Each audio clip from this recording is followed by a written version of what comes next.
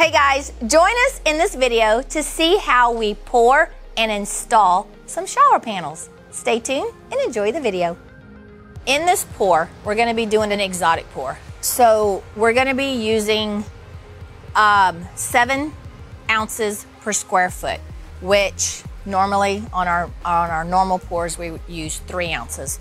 And the reason that we're doing the 7 ounces is because I want a lot of material on the surface to get the reactions that we're going to get. So using that much epoxy with the amount of square footage that we have, we're going to be using over 3 gallons of epoxy. Now, I don't like to mix more than a gallon at a time because by the time I get all my colors mixed, it starts to start warming up. So what we're going to do is Leslie's going to mix. She's going to be in the background mixing up colors or mixing up our epoxy while we're going to be out in the front pouring. So we're going to start off with our first mix, which is a gallon. We're using Stone Coat Countertop Epoxy, and we're using the art coat because we're going to have white in our finish. We're going, like I said, 1 to 1. We like to add part B first because B is less viscous. It's not as thick. And when we add the part A to the mixture, the part A is going to fall down through part B, and we get a more accurate measurement quicker. We don't have to wait as if we were to pour part A first. So she's going to be mixing that up. Then we'll split it into our color cups, and then we'll start mixing all the colors. So y'all leave me a comment. What do y'all think about my help here, huh? Only good comments are allowed. Leslie is the backbone of RK3. All right, so we're doing 128 ounces on this pour, and we're going to do this 2.5 times. No, 3. Yeah, 3.5 times. 3.5 times. All right, so when I mix up this much material, instead of mixing for 2 minutes, which is what we usually do, we're going to probably mix closer to 3, even 4 minutes. You want to start your mixer off very slowly so that you don't entrain a lot of bubbles. All right, so the reason that we scrape the edges of our bucket is because as you mix, you're not able to get all of the material that's stuck on the side of the bucket. So by scraping and hand stirring, we then take all of that material and we make sure that it's thoroughly mixed. If you don't do this, there is a chance that you could get sticky spots when you empty out your bucket. So on a big pour like this, we may do this a couple of times. Okay, so we're ready to start adding all of our colors. And we're using different mediums, meaning we're using a dye, we're using mica powders, and we're using spray paint. So the combination of these different types of mediums are really gonna fight when we pour them all together, and we're gonna get some really cool designs. When I mix up large amounts of the mica powder, I like to use our dispersion fluid, and what that does is it helps the mica powders to disperse evenly in the epoxy, and we don't get the little dry pockets of mica powder, which causes these little starbursts. So if you've ever poured a finish where you use the mica powders and you see these little starbursts later on in your pour, that's what it is. It's the material hasn't been mixed up enough. So what I'm going to do, and I only do this to the mica powders, we're going to be filling these cups up quite a bit, and this is right at 32 ounces, I believe. So I'm going to put 3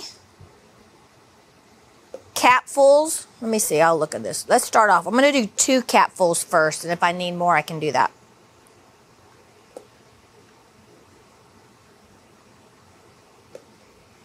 You don't want to put too much. If you put too much, it actually causes the epoxy to slow down on the cure process a little bit, and you don't want that.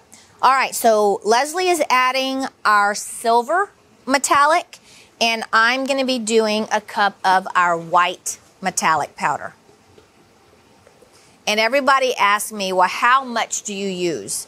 And basically, what I do is I kind of just eyeball it. I want my powder to be very opaque, the color to be very opaque in this pour. So probably we're going to do probably maybe 1/4 ounce is what we're going to put into this. We sell our mica powders on our website in 1/2 ounce bags. So probably I used about 1/2 bag. But we'll see when I pour the epoxy how opaque it is. All right, so that's these two colors. And then I'm going to be doing an accent color, which is our bronze metallic. And what I'm doing is I'm really just kind of making a slurry. It's kind of a paste. I don't want my mixture to be too runny. Also, when you use these cups, make sure that you stir really well because you'll get mica powder built up in this little reservoir down in the bottom of the cup. So you can see it's just kind of wanting to drip. So the colors that we're going to be using besides the mica powders are khaki, Rust-Oleum khaki, Rust-Oleum charcoal gray, and Rust-Oleum winter gray. And then we're also using our white Alumilite dye. All right, so we're gonna start mixing the opaque dye. And just like when we mix the mica powder, I want this to be an opaque color. So the way that I can tell if my dye is thick enough or opaque enough is when I lift it up, I can't see the grain of the stick. So when we're mixing our spray paint into the cups, if you're by yourself, guys, obviously I'm doing a video, so I don't have a mask on, but I do wear a mask when I use the spray paint. You want to protect your lungs. I'm not worried about the epoxy because the epoxies, Stone Coat Countertop is 0 VOCs and there's no solvents in the formula. So it's very safe. Also, I'm in a very large environment and we have good ventilation. All right, so here we go. Spray paint, make sure you cover so that you're not breathing all those fumes.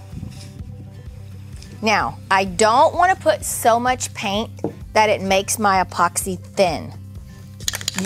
You really won't get an opaque color like you will with your dyes and your mica powder. It's going to be a little more transparent. Now, I'm going to add a little bit more because my epoxy is still at a good consistency, but if I add too much, it'll get really, really runny. Okay, so now that we have everything mixed up, it's time to put it all in the bucket. There's really no perfect recipe on how to add to your bucket. In fact, when we mix the other buckets, we're gonna mix them all different. That's gonna give us the different looks as it comes out of the bucket. Just pay attention to what colors you're putting next to each other. I wouldn't want to put my charcoal gray paint in right after I put my silver because those two colors are so much alike. All right, we're going to start off with our white mica powder, and then what Leslie's going to do is put a little bit of spray paint in between our layers. It doesn't have to be every layer.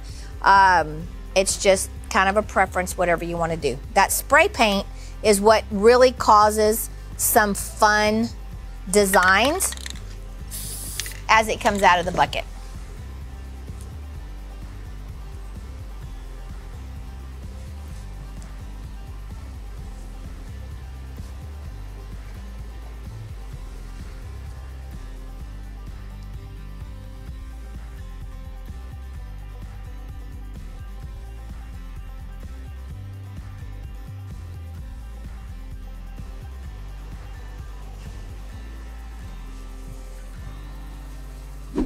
All right, so that I don't waste material, I turn the cups upside down on the surface, and I'm just gonna scoop everything out. And then what I'm gonna do is just take my stick, and I'm just gonna run that material over the surface. And all that'll do is help the epoxy to kind of flow out. Now this is a step, you don't have to do this step. It just kind of helps that epoxy to run a little better when we pour it out. Okay, so we have our panels laid out like they're going to be installed. So I'm going to be jumping to each of the panels so that it looks like it's going to be all one big piece of stone. All right, so here goes.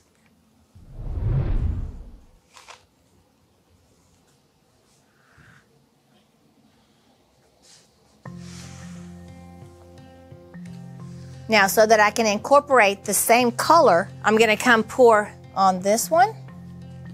And then I'm going to come pour a streak on this last one. And as it starts to move across, you'll be able to see kind of how the colors are starting to change, which is really what a real slab does, is you have that variance of color change. We'll mix up some more epoxy and we'll just keep doing this process until we fill up all the panels. This is our second bucket we're mixing up. Okay, so I'm gonna do a little bit of an audible. I want to add a little more warmth in my accent color, the bronze. So what I'm gonna do is in my second batch of colors that we're mixing up, I've done my bronze, but I'm gonna add a little bit of dark. So I'm gonna add a little bit of my dark bronze to my regular bronze to give it a little bit of a warmer tone. And then in our third batch of colors that we mix, I'm only gonna mix up the dark bronze. So that's gonna give me a variation of that accent color bronze. I think that's gonna look really cool. All right, so for this bucket, I'm gonna actually start on the third panel and work myself back to the first panel that we poured.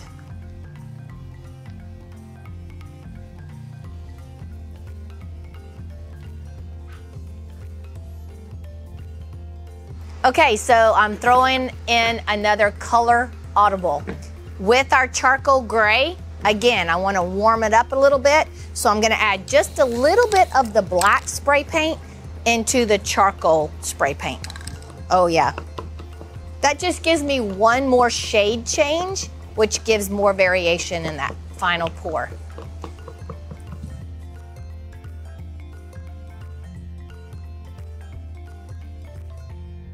You'll notice that I'm getting a lot of runoff here on my edge, which is my rock edge. So what I'm gonna do is I'm gonna use my finger and I'm just gonna push that material around the edge. I'm not worried about messing up that design because all of that epoxy is gonna run off anyway. When I pull that tape, it's gonna help the epoxy runs smoothly to make sure I have plenty of material on my edges. When you use white spray paint in between your layers of the color and then you torch it, you get a really cool little effect. You get these little white specks, and it seems to me that white is really the only color that I ever noticed this happening with. Okay, so we've let the epoxy set for about an hour and 15 minutes. So now we're gonna pull the tape. Gonna be fun. This is my favorite part. So when I pull, I like to pull down so that I'm helping that epoxy to kind of run over the edge.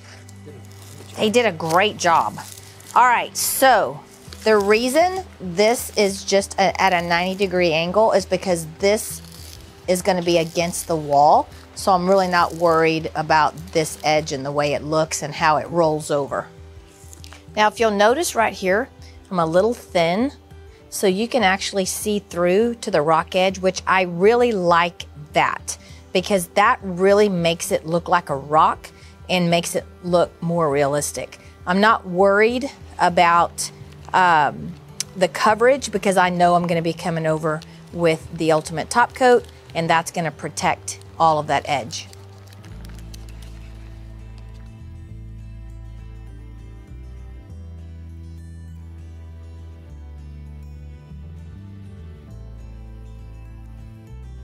All right, so it's been 24 hours. Our tops are dry. We pulled the tape. I actually went in and put a glaze medium on our rock edge, which looks really cool. And if you want to know how to do that, I'll link a video in the description below, and it will show you how we did the glaze and how we made that rock edge look really natural. We're gonna be doing the matte UTC on these foam boards. I'm not gonna be doing a flood coat on these because our finish laid out so well. I don't have any imperfections that I need to worry about.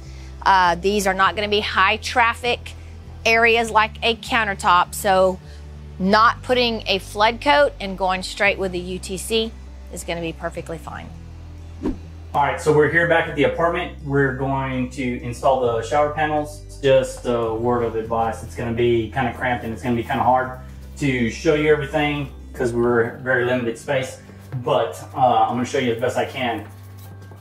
All right, so what I'm gonna do now is I'm gonna use the Liquid Nails brand. It's just a silicone, and I'm gonna add it all the way around the perimeter.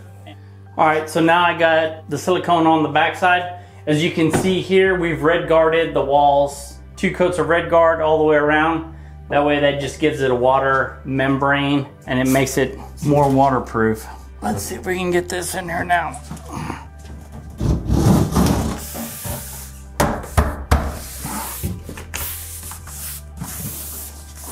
This is panel number 2 going in. We're gonna do the same process. This is gonna go against this right side wall.